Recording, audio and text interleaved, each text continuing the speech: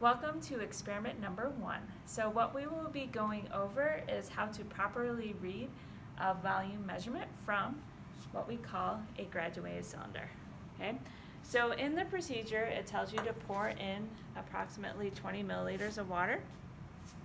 The volume's not appropriate. What we're doing is we're learning how to properly measure the volume from a graduated cylinder. So we'll just put in some water. Okay? So now, when we're actually doing this, we want to make sure that when we're measuring a volume properly, we want to be at eye level. And so when we measure volume, we don't want to hold up the graduated cylinder to get it to eye level, because we always want to make sure it's on a level surface, right? We don't want to be too far one way or the other, because it's going to throw off the measurement. So we always want to make sure that when we're measuring volumes, it's on our lab benches, because this is a level surface. So what this means is we're going to have to bring our eyes to the level of the water. So when we're here, this is not eye level. So we want to make sure that our eyes are actually at the level of the liquid, okay?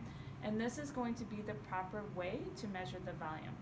So in your data, you will have pictures of what this looks like so that you are able to actually learn how to measure the volume from a graduated cylinder.